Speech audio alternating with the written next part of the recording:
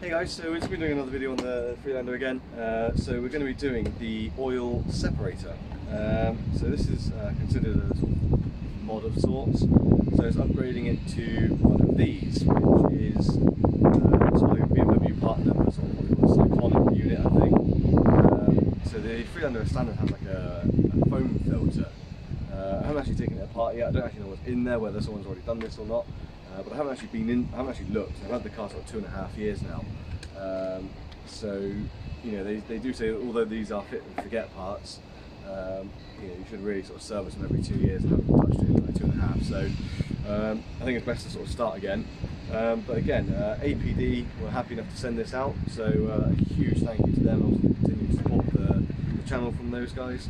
I'll get the link to that one up in the description below, as well as a couple of nice cheeky discount codes for you guys. So the first part is going to get the bonnet up and sort of just finding where it goes. I think I have an idea of where it goes, but it's just going to get those top engine covers off. So yeah, huge thank you for APD for sending this one out. It does come with all the sort of O-rings and seals, which I think probably is best to sort of change these anyway every now and again. So it's good to just sort of start again, even if it has had this done before. So yeah, huge thank you to APD, and let's crack on and get this one done.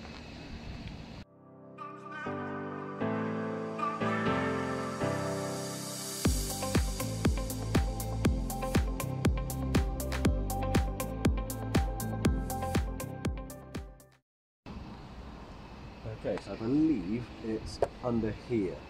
So I'm just going to start by taking those bolts out.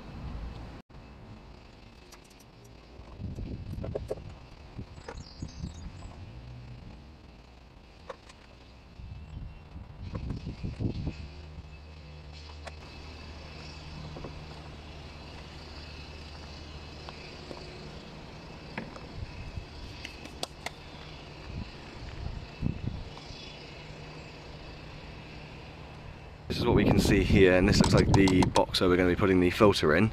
So it looks like this first step is these 3 bolts here, just to move this rail up out the way a little bit. And then you've got one there and one back there to take out. So yeah, we'll do it as we go through and see what happens. But yeah, first to take these off, I'm getting a 5mm socket on those. It looks like they're sort of Torx splits, but the 5mm actually, because they're so weak, just does them on quite easily. So let's get those off and see where we can get from there.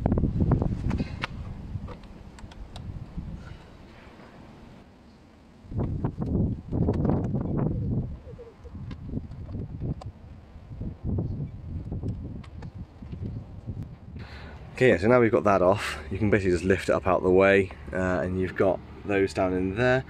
Let's see what fits in those and get those out. Okay, so we're just going to quickly whip this top cover off, just because it's going to make it a bit easier to get to that bolt in there.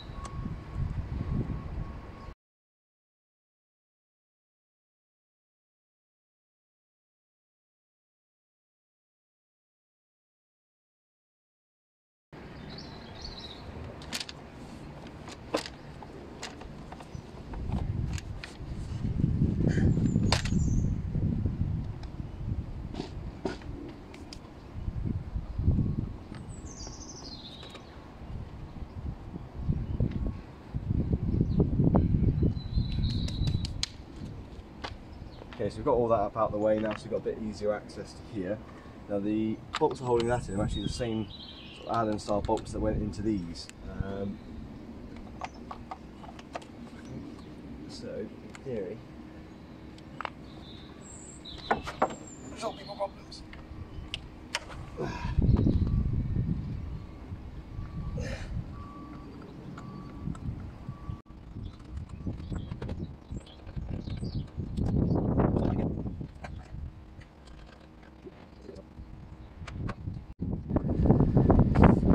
This side, bolt that side, and bolt at the back, and you have actually got a bolt at the front as well.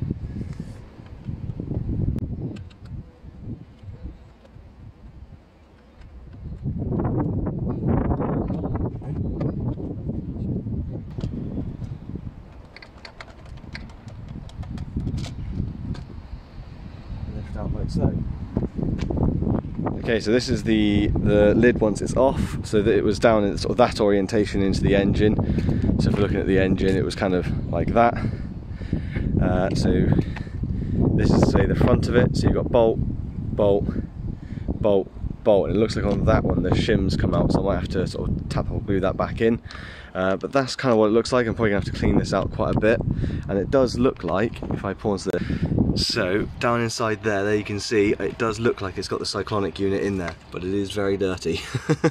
There's a lot of muck in there, so I'm gonna clean all that up as best as I can, and then get the new unit in there and see how this one looks against the old one as well. So yeah, let's get that one out and clean it all up and see what we can get on with.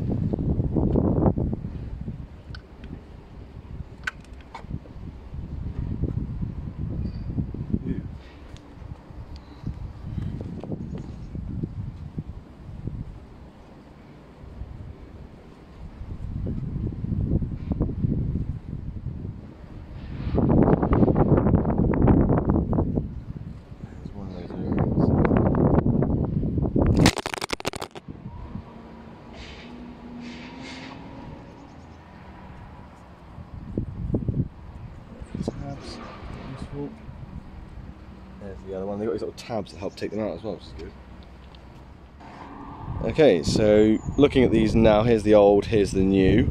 Immediately I can tell the holes on this one here are much neater and drilled out a bit better. These ones is just like a plastic hole through.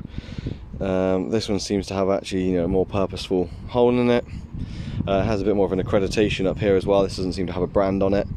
And then also when we're looking down through here, you can see quite a big difference. If I show that bit there, the holes, compared to that one where they are huge. So whether, you know, how that would affect performance, I don't know. Whether it would, how it would affect breathing. I mean, I'd imagine you wouldn't want it too big because you're going to get all the crud going through there.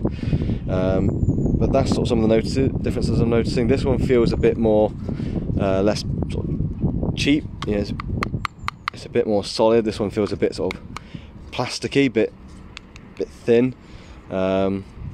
So yeah, nice. Hopefully this will be a nice little upgrade. So get those O-rings back in and see how it goes. Okay, so here you go. So there's the camera focusing. So the little round O-ring looks to be that one there. So we'll get the new one in there first. We'll get the other O-rings in that housing, and then we'll put the new cyclonic filter in there, and hopefully that would be a little bit cleaner for the engine. I mean, I'm thinking with that one other one having the bigger holes on it, etc., it was letting quite a bit of crud through. So I'm hoping this is going to help clean everything up a little bit.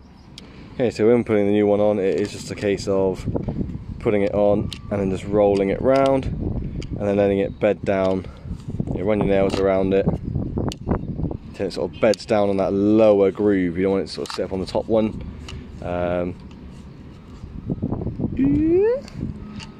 There we go. So I've got that in now, so it's running around that outer groove. You don't want it to sort of just sit on top. You want to sort of, like say, feed your nails around until it sort of sits nicely and beds down properly on that top of the housing there. Okay, so this is the sort of first O-ring. Luckily this bit is quite well formed in it, so I'll show you how I'm going to get this one in. Okay, so what I've done is I've got that top bit where the groove was in that same shape bit there, and then the rest will just push down in as you go around. So get that sort of top bit in first there, and then the rest will just push down with it and sort of conform to the rest of that thing. It'll be the same for that one. I'll probably choose the corner bit in the top there and then just work my way around. Okay, so that's them both back in there, nicely sort of down in the groove. So what you'll see is there's like a groove for them to go into. That one was a bit more awkward, took a bit more persuading to get down, but went down easy enough in the end. So that's both of the O-rings back on and the new O-ring on the lid. So now just getting the cyclonic filter in and putting the lid back on. Okay, so luckily this is shaped, so this will only go in one way, and that's with this notch pointing towards the back of the car, and there's like a rod for it to go down onto there, which will go into the hole in the middle there, I presume.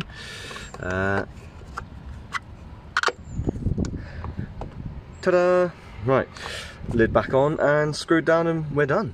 Okay, so just as an installation note, this line here, your injector line, gets really in the way.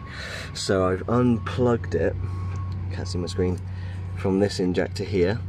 You just push in that little prong you see there and it pulls up out. That gives me enough room to get this cable up on top of this, and then when you're getting it in, it's a bit awkward, not gonna lie. You kind of have to come in at an angle and then sort of down, it's not the easiest. Move that out of the way. Trying to do it with one hand now. So see how I sort of rotated it down in on itself, and then it just slides down in.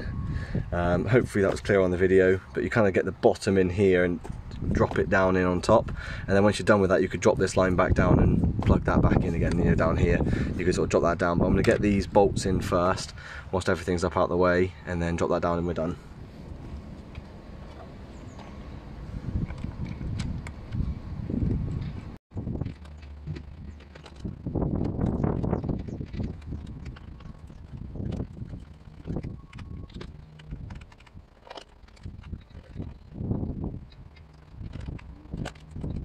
Okay, so that's it back in. Just going to push that down and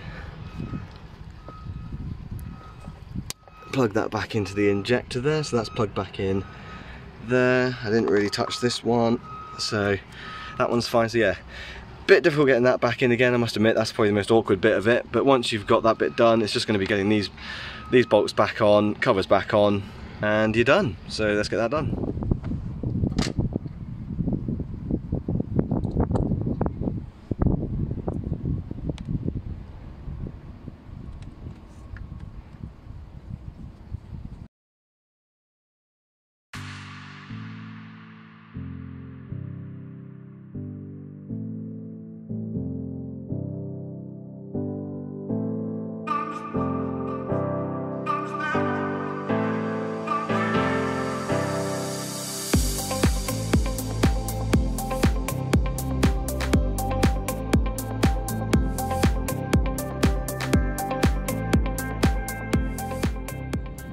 Okay, so there's that one done. It wasn't a particularly messy job, got a bit on my hands, but I've kept the white shirt clean. Really easy actually, in fairness. I think once you figured out that little, well, once I figured out that little trick of just moving that injector wire out the way, I think if the other one that was on the far left, that injector had come out a bit easier, it would have been even easier. But even just getting that one out and just getting that line up on top of that bolt hole bit, just so I can get the leverage to get it in there, twisted in, made it a lot easier once I figured that out. So I think knowing that kind of knowledge now, it's probably a 10-15 minute job. It's quite easy to do. The hardest thing was actually getting the airbox cover back on, so I cannot wait to get rid of that one day. See it in the works. But yeah, yeah, really easy job. Glad I did it. The old one definitely looked cheaper, and I wasn't really happy with the size of those holes as well. It was a bit weird that they were so big. Because that to me just seems like it's going to chuck a load of thicker gunk through it. So yeah, glad I went with this new one. Huge thank you to APD for getting that out to me and letting me do this video. Luckily I had the nice weather for it as well. We've started to have the weather turn now, so yeah, really good job all in all. Hopefully just help the engine breathe a little bit better without so much oil flowing through the pipes anymore. So yeah, there you go guys. Hopefully it helps you guys out and lets you do the mod as well.